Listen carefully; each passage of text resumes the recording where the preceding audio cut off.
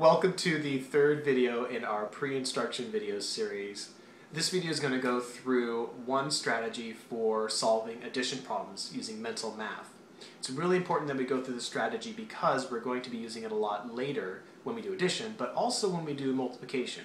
So stick around and watch that. However, I want to make very clear also that this is just one strategy. There are other ways to solve addition problems, and this is just one way. Here we go.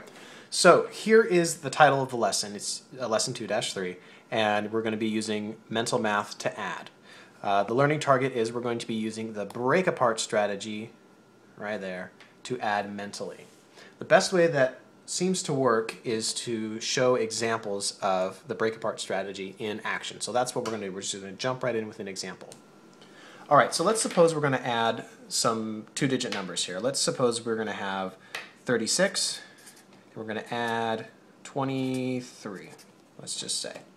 So I could, of course, stack them up and add them, and I'd get a 9 here, and I'd get a 5 here, and I get 59. Okay, that's great. That's nice. This works really well for paper, but what we want to do is we want to be able to do this in our head a little bit. So I'm going to show you what it looks like in my head, and hopefully something will stick. So here we go. We're going to choose one of these numbers to break apart. Let's choose the second one here just because it's the second one. I'm going to break it up into its tens and ones. 23 has 2 tens and 3 ones. So I'm going to break that apart to its tens and ones. I'm going to have 20 and 3. And then what I'm going to do is I'm going to take one of those numbers and I'm going to add it to the 36.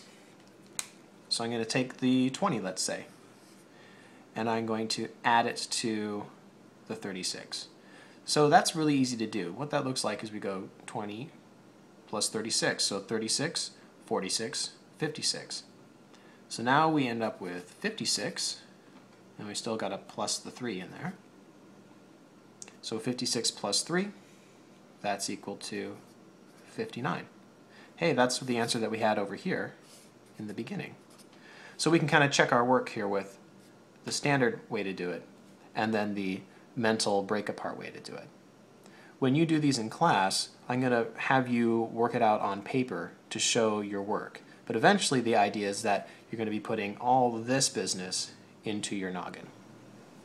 Okay, so now that you've seen an example of how to do it, I'm going to do a partial example, and for the exit task for this video, you get to complete the question. So I'm going to choose two different numbers. Let's do 72 plus 18. We're going to break up 18 into its tens and ones. So down here, I want you to, in the answer, the question is, what would this be? And then what would our final answer be? So there's 3 parts to this question. Remember, you can rewatch these videos as many times as you like. Good luck.